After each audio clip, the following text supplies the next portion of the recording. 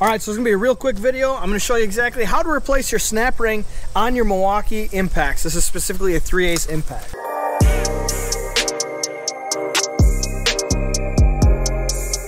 Now, if you missed this video on our shock absorbed tailgate assist, definitely go check that out. I'll link it below.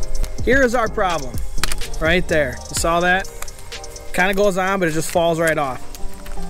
Just like that. So we're gonna fix that. So this kit here I got from Amazon. I do believe it is a 3-piece kit. Yep, there's 3 sets to this.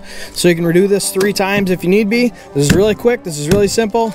And I'm gonna show you how. And so if you see here, this is the ring that we're going to be replacing. There's 2 rings actually.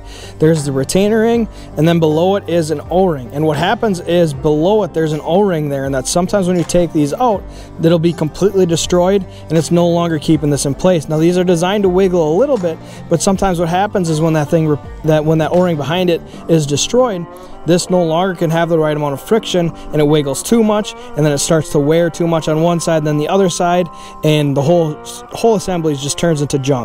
So it's really easy to do this. So what I like to use is I like to try and use 2 terminating screwdrivers there, the very tiny screwdrivers that you see all the time. I use 2 of them. I get one in there and kind of wedge it in there where the one slit is on the retainer ring. And then you get it up underneath there to where it'll expand it out kind of, and then you get your other screwdriver underneath it and start prying up on it and just start working it around. And there you go.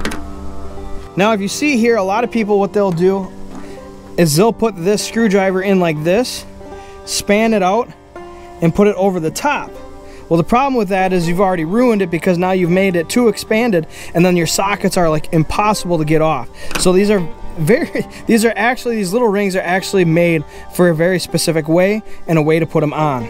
So you can see that this O-ring on the inside here is just absolutely destroyed, and it came out, a few pieces of it kind of fell out. And there's that little O-ring. Now this kit comes with the installer tool and 3 retainer clips with the O-rings as well for other future uses. So it does look like it comes with some instructions here. And then we go ahead and have our installer tool, which is pliable.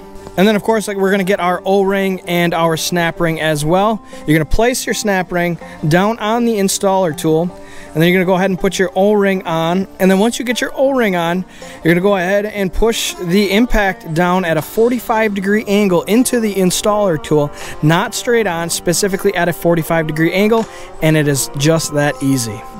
So, quick demonstration. I'll go ahead and slide it in there. It's definitely a lot tighter. Drop it down. Doesn't fall out, which is really nice, because that's what was constantly happening to me. Doesn't fall out, doesn't fall out, doesn't fall out. And a nice snug fit. Super simple, super easy, $15. You can do it. Don't throw your tool away.